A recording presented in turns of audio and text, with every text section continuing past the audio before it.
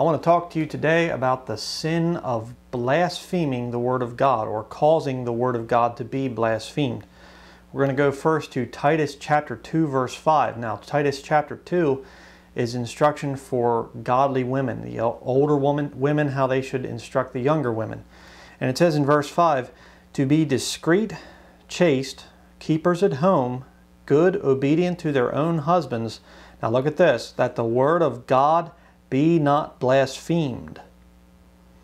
You know, a bad wife in the eyes of the world, when they see a woman that's rotten and they're professing Christians, you know what happens? Those lost people will mock this book. The Word of God will be blasphemed. They'll laugh about it. They'll mock the Bible. And it's a sin. Okay? Let's go to 1 Timothy chapter 6 verse 1. We're going to see something similar here. It says, let as many servants as are under the yoke count their own masters worthy of all honor, that the name of God and His doctrine be not blasphemed. Okay? All Scripture is given by inspiration of God and is profitable for doctrine, for reproof, for correction, for instruction in righteousness. Okay? This is where you get doctrine, the Word of God. Now what happens when you are a poor worker as a Christian? Your boss, your master there, okay, they'll make fun of this book. They'll mock it. They'll laugh about it. And there's another way here in the modern world that this book is now being blasphemed, that this book is now being mocked by the lost world. And the cause of it is over here. The New Alexandrian Versions. You say, oh, now come on now, that's ridiculous. This is a ridiculous argument.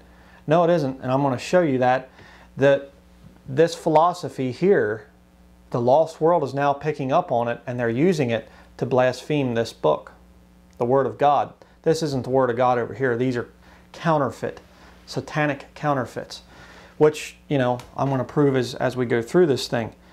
But I just want to say one thing here. One of the lies that's going to be said about this video here, about my video, about what I'm saying is, people are going to say that I'm accusing those who defend the new versions of committing the unpardonable sin.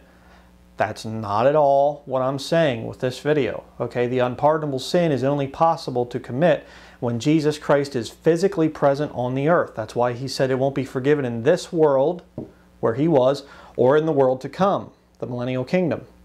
Okay, I did a sermon on that recently at our house church. Go to Sermon Audio. I'll put the link down there.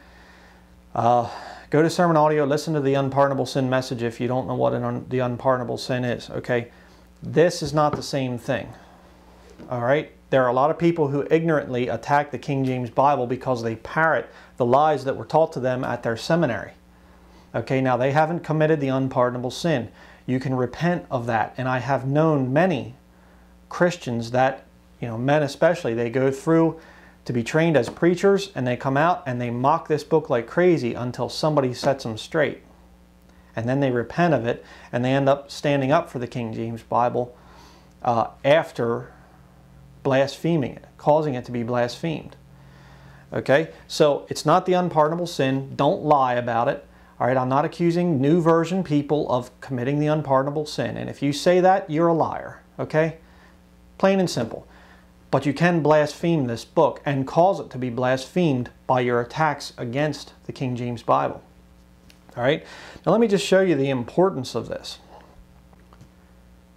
All right, now let's take a look at 1 John chapter 5 verses 10 through 13. Some of the most important scriptures in the New Testament in terms of knowing that you are saved. Let's read. It says here, he that believeth on the Son of God hath the witness in himself.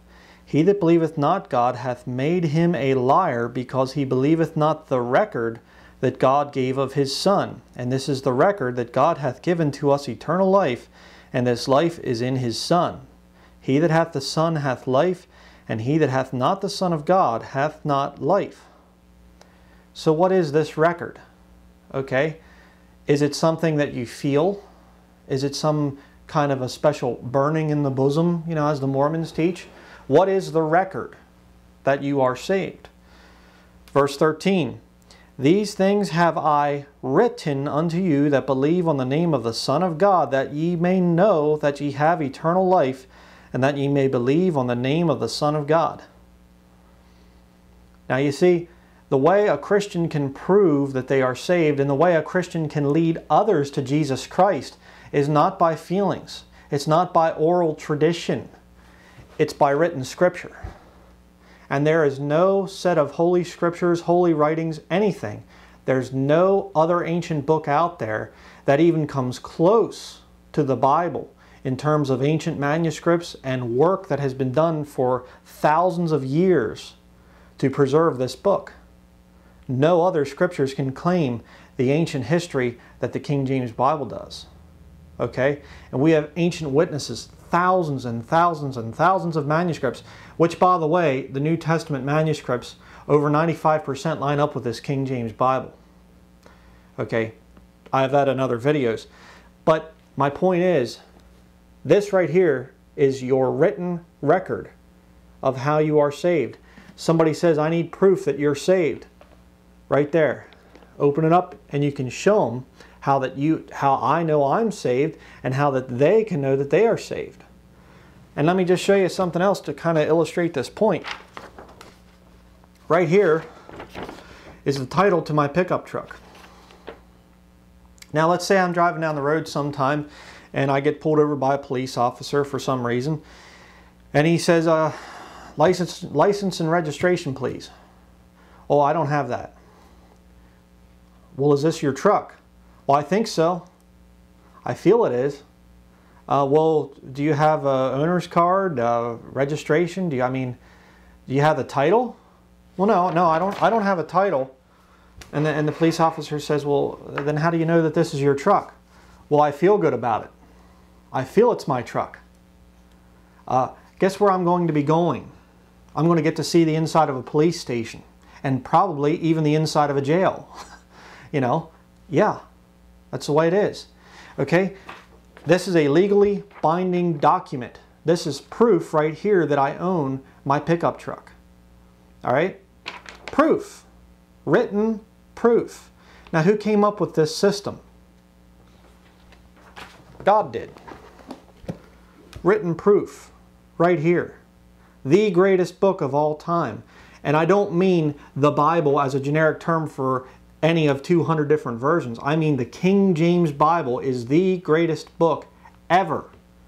Okay, that is a scientifically provable fact. It is the greatest book. It has been printed more than any book in history. It has been distributed more than any book in history. I mean, how many books retain their popularity after 400 years? Okay, we're almost at 400 years with this King James Bible, and it's still one of the most popular, best-selling books on the market. Okay, it's not just another book. All right, it's just ridiculous. These people that come up with these attacks on the King James Bible. But I want to show you some video clips here in this study. I want to show you some things here where the lost world is mocking this book. They're blaspheming the Word of God because of all these ridiculous new versions. I'm going to prove it to you in this video, and I'm going to actually show you that it's a lot worse than most people realize. So let's start out here. This is an older debate between Dr. Ken Hovind and Dr. Pigliucci, I guess his name is, an Italian evolutionist. I'll refrain myself from giving you my opinion of the man. But listen to what Dr. Pigliucci says in this debate about the Bible. The Bible has lots of scientific statements. It's not a science book, but when it deals with science, it's right.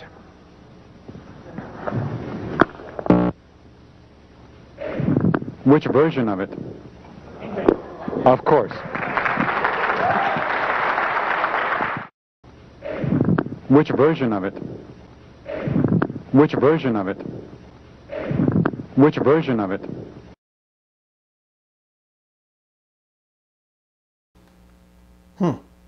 Isn't that interesting? Oh, the Bible says this. Which one?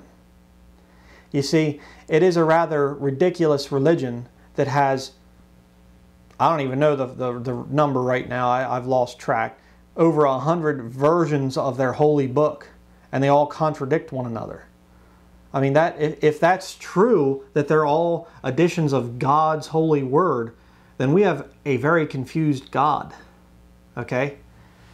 But let me just show you the street application of this. Okay, we saw it there among the lost world of evolutionists that they're teaching their students. They laugh at this book because of the multiple new versions that have come out to make this book look bad. But let's go to the street now. We're going to see some street ministry, and we're going to see this thing. So check this video clip out. Where in the Bible says, can you find in the Bible where it says, when Jesus says, "I am God, worship me"? Well, in the Bible, when people... I'll give you $100 in any Bible. There's 80 of them. If you find me... Okay. There's 80 Bibles, but there's only one Quran. Allah isn't like that either. Why is there more than one Bible? Allah isn't like that either. Why is there more than one Bible? Allah isn't like that either. Why is there more than one Bible? Allah isn't like that either. Why is there more than one Bible? Which one of the 80 versions is God's Word? That's a good question, actually. Very good question. Now, how can you answer him if you are for the new versions? How do you answer a man like that, a young man like that that's making an attack, that's blaspheming the Word of God, that's mocking this book right here? How do you answer him? Well, now see, if it was me that was asked that question, I can answer him no problem. I'll say, well, this one right here, the King James Bible is God's perfect word for the English-speaking people. All the others are counterfeits, okay? Satan came in and he made all these other versions as counterfeits of the one true Bible. And by the way, read the preface in all the new versions. They all attack this book, okay? Yes, there is a satanic conspiracy against the King James Bible. It's been proven over and over and over again, and we're just going to keep proving it until the Lord takes us out of here. So that's the way it's going to be. But now if you're for these new versions, how can you answer a young Muslim that comes to you and says, which of the 80 versions is God's Word? Well, you're forced to do one of two things. Number one, you can lie to him and you can say, all the Bibles say the same thing. All the translations, all of these 80 plus, over 100 actually, all of them say the same thing. Now, a lost person can pick that apart like that. All right? They don't say the same thing. That's a lie, a total lie. And that's what most modern Christians will say to the lost world when they are asked this question. That all the new versions say the same thing. No, they don't. No, they do not. Okay? They're not even from the same Greek text. Not even from the same part of the world. This over here is from Egypt. This is from Antioch. This has over 95% of extant Greek manuscripts support this text, less than 5% over here. No, they're not the same, okay? So if you're a new versionist, you have to lie to the lost world out on the street. If you're a King James Bible believer, King James onlyism, you know, you can tell the truth. You see the problem? But then the other option, I said there were two options. Number one is you can lie to the guy and say all the versions say the same thing, which is a lie, and of course he can disprove you very easily. But the second option is to say, well, you see, all of the versions are just translations, and we don't really have any that are perfect, and that none of them are really God's Word. They're all just man-made books, which is really what the new versionists believe in their minds. Okay? That's what they believe. Do you think a young Muslim is going to convert to Christianity if he's told that there is no perfect Bible? Absolutely ridiculous.